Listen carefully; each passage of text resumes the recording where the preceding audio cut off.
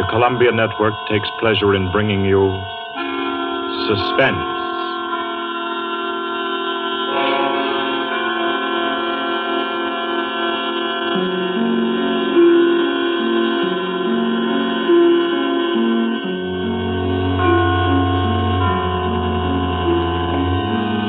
Suspense, Columbia's parade of outstanding thrillers, produced and directed by William Spear and scored by Bernard Herrmann.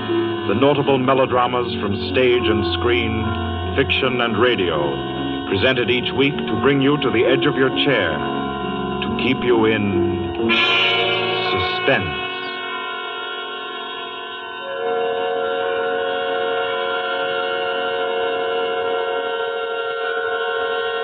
Good evening. This is Orson Welles. I'm very happy I am to be back in the United States and back on the Columbia Network, even for so short a visit as this one. Back with old friends like Johnny Dietz, who is tonight's director, and Bernard Herrmann. The Mercury Theater presented tonight's radio play for the first time last year. We came right out then and hailed it as a classic of the medium. Nobody argued the point. A lot of people asked us to do it again, so it's gratifying to get the chance now and to find a favorite of ours in this distinguished anthology of spook shows. Personally, I've never met anybody who didn't like a good ghost story, but I know a lot of people who think there are a lot of people who don't like a good ghost story. For the benefit of these, at least, I go on record at the outset of this evening's entertainment with the sober assurance that although blood may be curdled on this program, none will be spilt. There's no shooting, knifing, throttling, axing, or poisoning here. No clanking chains, no cobwebs, no bony and or hairy hands appearing from secret panels, or better yet, bedroom curtains. If it's any part of that dear old phosphorescent foolishness that people who don't like ghost stories don't like, then again, I promise you, we haven't got it. Not tonight. What we do have is a thriller. It's half as good as we think it is. You can call it a shocker. It's already been called a real Orson Welles story. Now, frankly, I don't know what this means. I've been on the air directing and acting in my own shows for quite a while now, and I don't suppose I've done more than half a dozen thrillers in all that time. Honestly, I don't think even that many, but it seems I do have a reputation for the uncanny. Quite possibly, a little escapade of mine involving a couple of planets, which shall be nameless, is responsible. Doesn't really matter. Don't think I disapprove of thrillers. I don't. A story doesn't have to appeal to the heart. It can also appeal to the spine. Sometimes you want your heart to be warmed, and sometimes you want your spine to tingle. The tingling, it's to be hoped, will be quite audible as you listen tonight to The Hitch-Hiker. That's the name of our story, The Hitch-Hiker.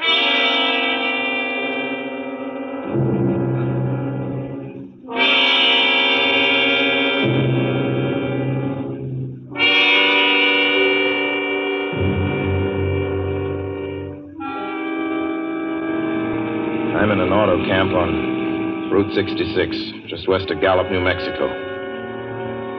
If I tell it, perhaps it'll help me. Keep me from going crazy. I gotta tell this quickly. I'm not crazy now. I feel perfectly well, except that I'm running a slight temperature. My name is Ronald Adams. I'm 36 years of age, unmarried, tall, dark, with a black mustache. I drive a 1940 Buick, license number 6Y175189. I was born in Brooklyn. All this I know. I know that I'm at this moment perfectly sane. That it's not me who's gone mad.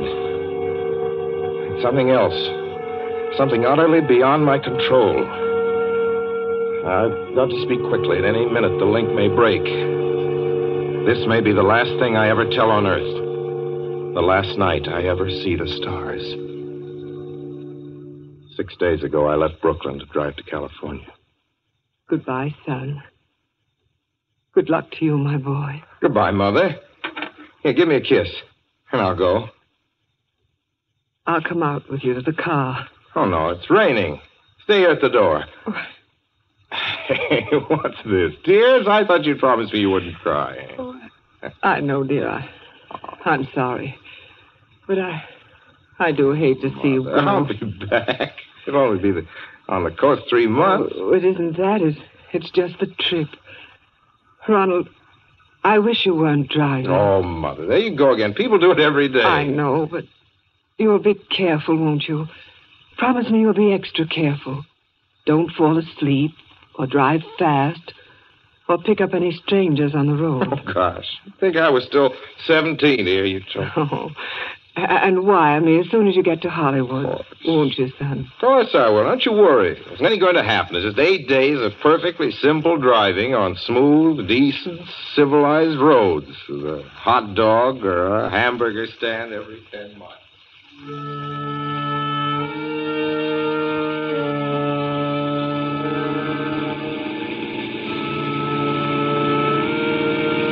I was in fine spirits. The drive ahead of me, even the loneliness, seemed like a lark. I reckoned without him.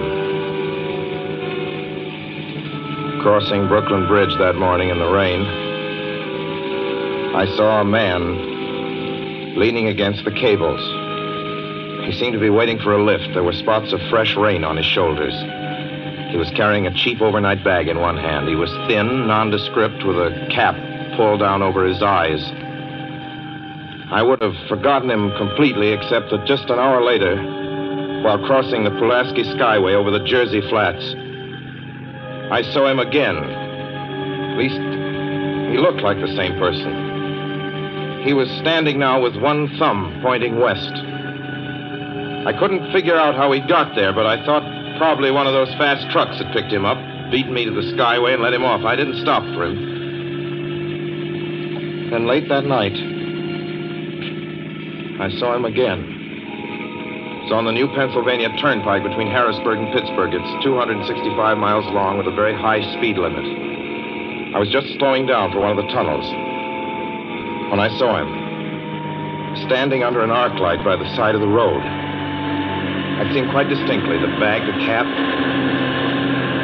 even the spots of fresh rain spattered over his shoulders.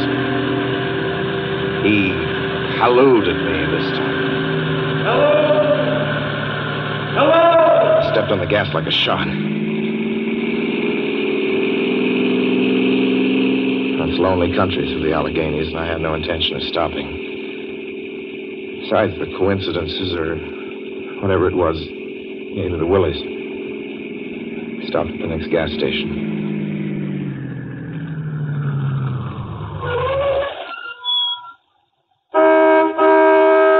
Yes, sir. Fill her up. Certainly, sir. Check your oil, sir? No, thanks.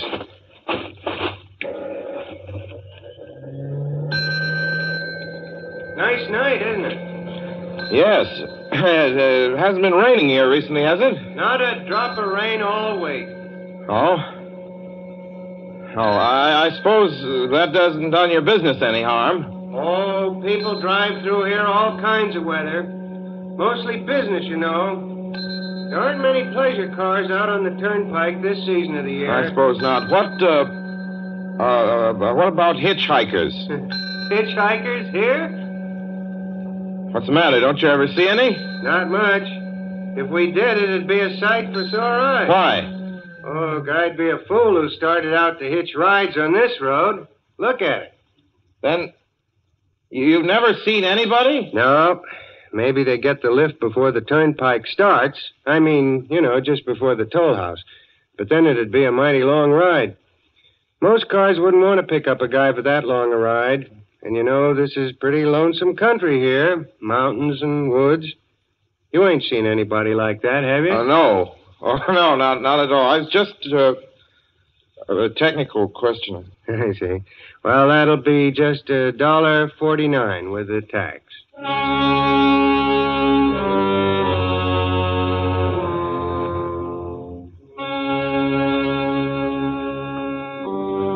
Thing gradually passed through my mind as sheer coincidence. I had a good night's sleep in Pittsburgh. I didn't think about the man all next day until just outside of Zanesville, Ohio, I saw him again. It was a bright, sunshiny afternoon. The peaceful Ohio fields, brown with the autumn stubble, lay dreaming in the golden light. I was driving slowly, drinking it in, when The road suddenly ended in a detour. In front of the barrier, he was standing. Now, let me explain about his appearance before I go on. I repeat, there was nothing sinister about him. He was as drab as a mud fence, nor was his attitude menacing. He merely stood there, waiting, almost drooping a little, the cheap overnight bag in his hand. He looked as though he'd been waiting there for hours. And he looked up. He hailed me. He started to walk forward.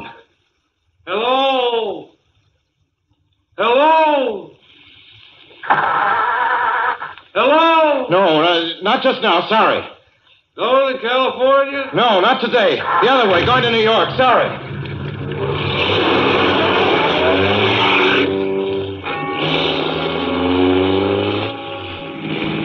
After I got the car back on the road again, I felt like a fool. Yet the thought of picking him up, of having him sit beside me, was somehow unbearable. At the same time, I felt more than ever unspeakably alone.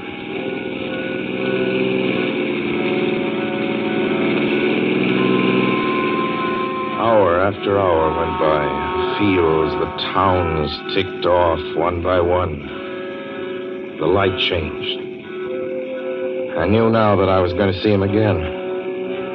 And though I dreaded the sight, I caught myself searching the side of the road, waiting for him to appear.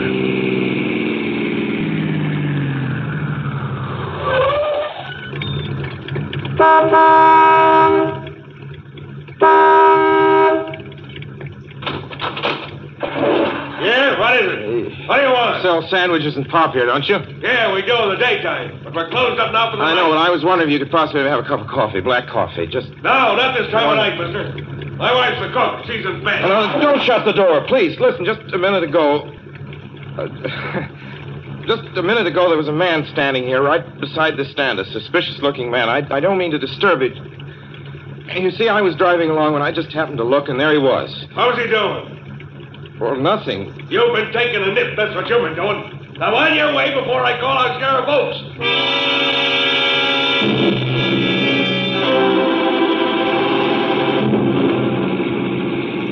I got into the car again and drove on slowly. I was beginning to hate the car. If I could have found a place to stop, to rest a little. I was in the Ozark Mountains of Missouri now. Few resort places there were closed, only an occasional log cabin, seemingly deserted. That's all that broke the monotony of the wild, wooded landscape. I had seen him at that roadside stand. I knew I'd see him again. Maybe at the next turn of the road. I knew that when I saw him next, I would run him down.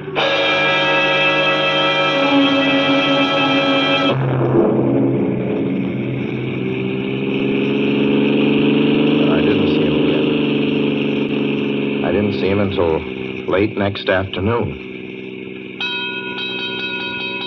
I stopped a car at a sleepy little junction just across the border into Oklahoma to let a train pass by.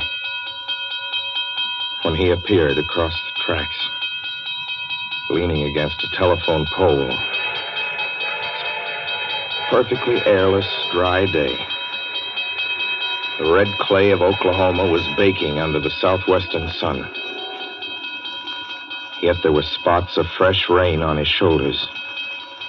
I couldn't stand that. Without thinking, blindly, I started the car across the tracks. He didn't even look up at me. He was staring at the ground. I stepped on the gas hard, veering the wheel sharply toward him. I could hear the train in the distance now, but I didn't care then.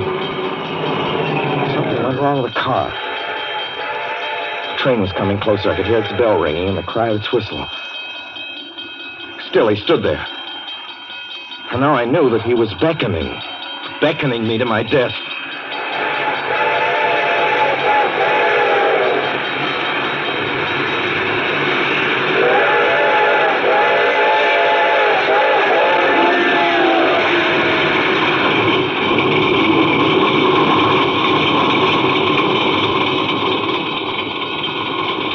Oh, I frustrated him that time.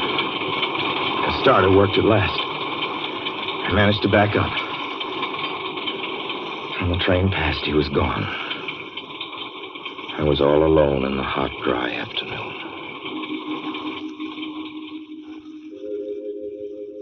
After that, I knew I had to do something. I didn't know who this man was or what he wanted of me. I only knew that from now on, I mustn't let myself alone on the road for 1 minute. Hello there. Like a ride? Well, what do you think? How far are you going? Where do you want to go? Amarillo, Texas. I'll drive you there. Gee.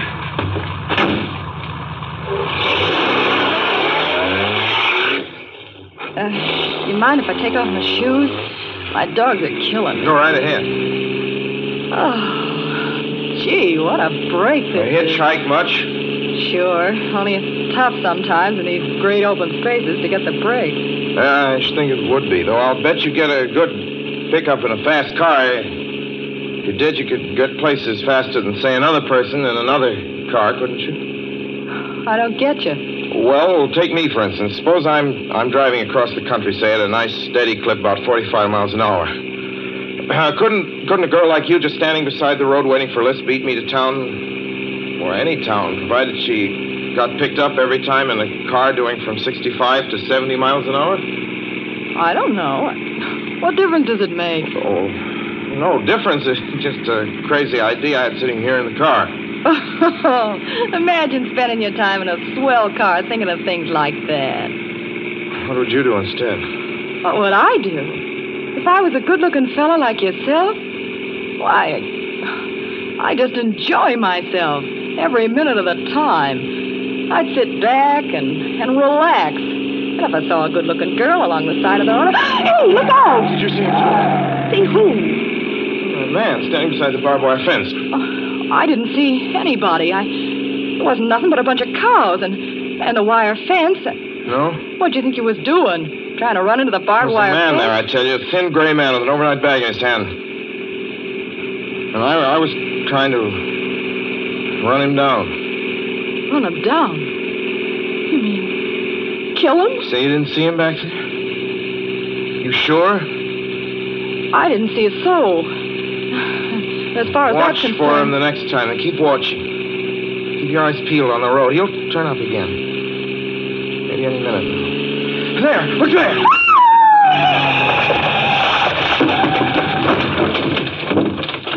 How does this door work? I'm getting out of here. See him that time? No, I didn't see him that time. And personally, mister, I don't expect never to see him.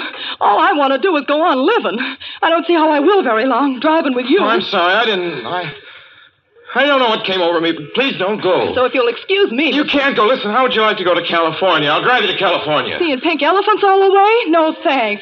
Thanks just the same. Listen, please, just 1 minute, please. You know what I think you need, big boy? Not a girlfriend. Just a good dose of sweet... Please.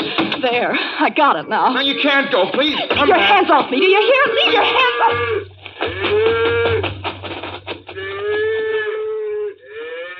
She ran from me. As though I were a monster. A few minutes later, I saw a passing truck pick her up. I knew then that I was utterly alone. It was in the heart of the great Texas prairies. There wasn't a car on the road after the truck went by. I tried to figure out what to do, how to get hold of myself. If I could find a place to rest, or even if I could sleep right here in the car for a few hours along the side of the road. I was getting my winter overcoat out of the back seat to use as a blanket when I saw him coming toward me, emerging from the herd of moving steer. Hello?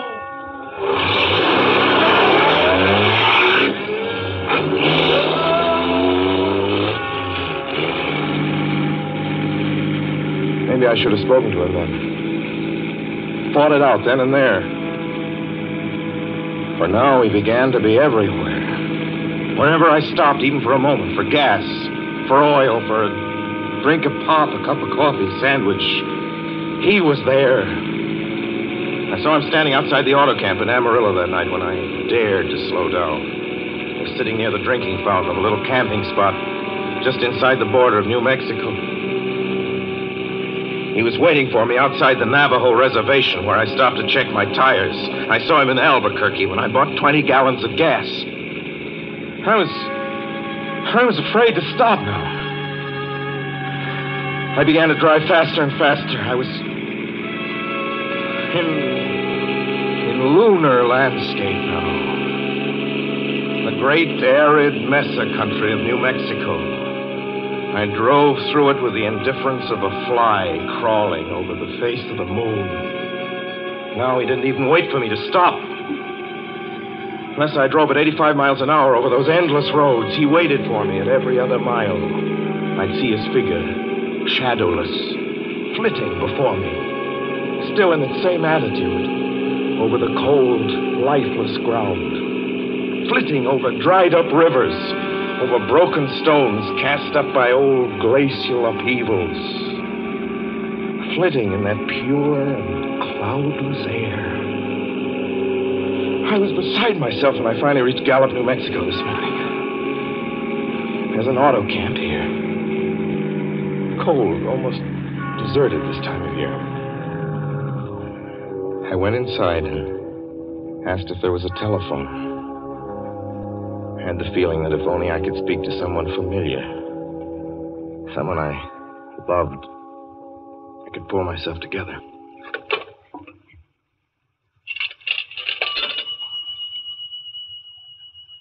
Your call, please. Long distance. Long distance, certainly. This is long distance. I'd like to put in a call to my home in Brooklyn, New York. I'm Ronald Adams. The number is Beechwood 200828. Certainly. I will try to get it for you. Albuquerque. New York for Gallup. New York. Gallup, New Mexico, calling Beechwood 20828. I'd read somewhere that love could banish demons. It's the middle of the morning. I knew Mother'd be home. I pictured her tall and white-haired in her crisp house dress, going about her tasks. Be enough, I thought, just to hear the even calmness of her voice. Will you please deposit $3.85 for the first 3 minutes? When you have deposited $1.50, will you wait until I have collected the money?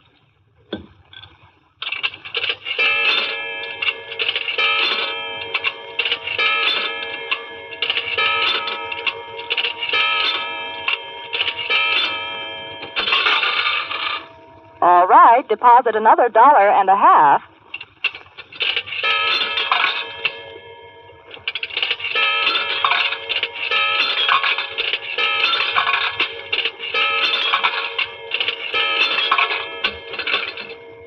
Will you please deposit the remaining 85 cents?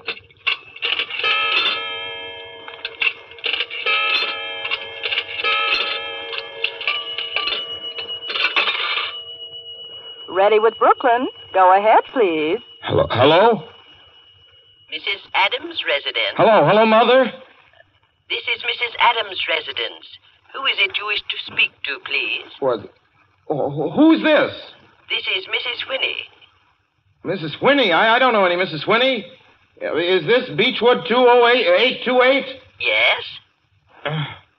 Where's my mother? Where's Mrs. Adams? Mrs. Adams is not at home.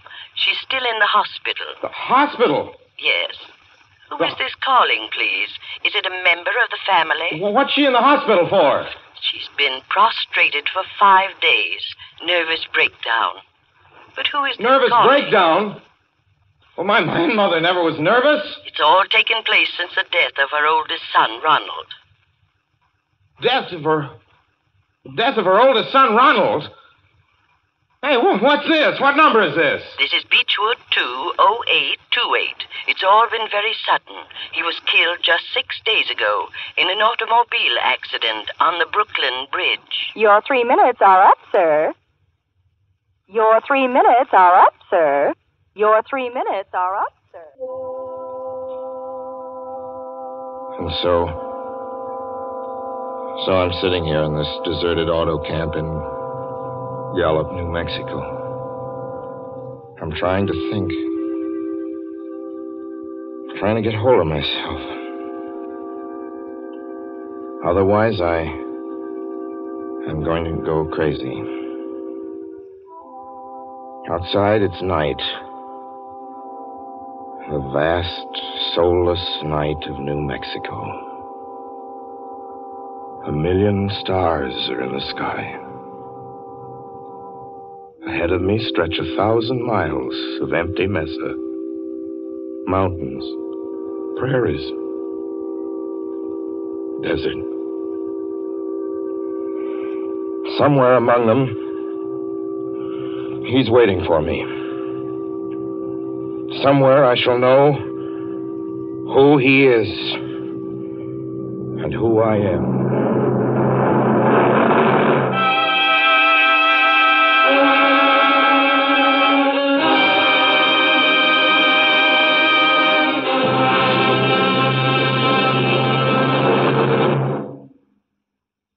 So ends The Hitch-Hiker, and to Orson Welles our considerable thanks for his playing of the title role.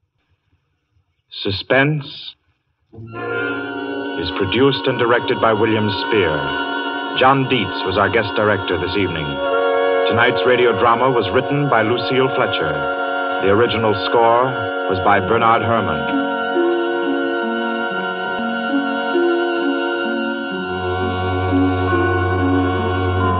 This is the Columbia Broadcasting System.